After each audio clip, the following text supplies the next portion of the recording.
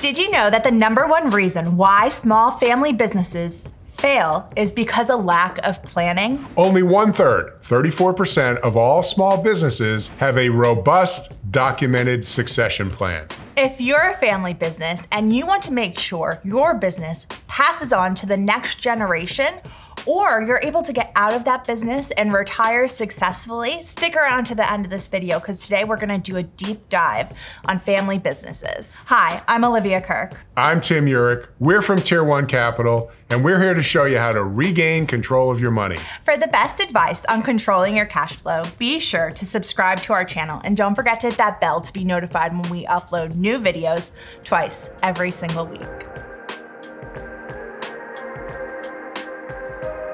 One of the main reasons that business owners fail to plan is because they're too busy working in their business and they don't take the time to work on their business. You see, when it comes to family businesses, a lot of times they're already established by the time the second generation gets there. So they assume it's going to be there forever. But without the proper planning, that may not be the case. Proper succession planning is the key to pass the family business from one generation on to the next. I'd like to share an example of a local business that failed to do the planning. The business was in its 3rd generation. The founder of the business never did any succession planning.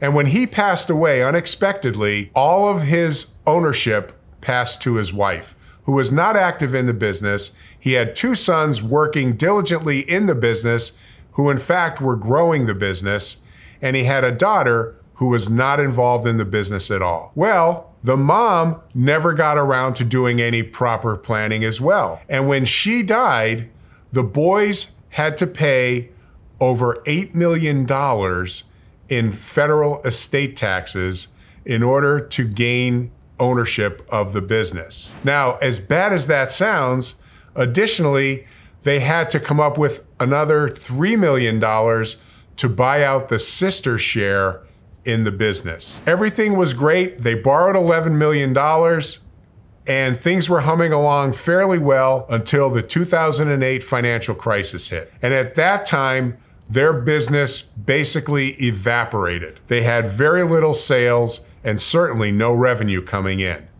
And ultimately, they defaulted on the bank loans. The business ultimately went bankrupt.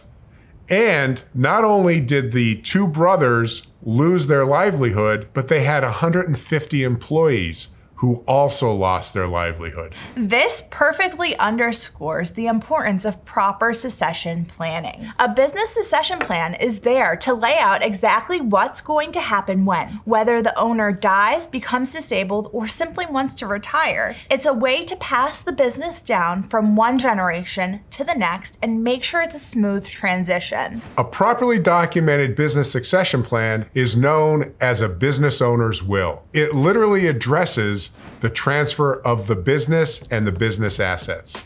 If you're at the point in your business where you're starting to think about how to exit the business and what's going to happen and what you want to have happen at your death or disability, and you'd like to start with the business succession plan, be sure to visit our website at tier1capital.com to schedule your free strategy session today. We'd be happy to guide you. Or if you'd like to learn more about how to smoothly make this transition for your business and your family, check out our free business owner's guide on our website. Also, if you like this video, please be sure to give us a thumbs up and don't forget to subscribe. Thanks so much for watching our video. And remember, it's not how much money you make. It's how much money you keep that really matters.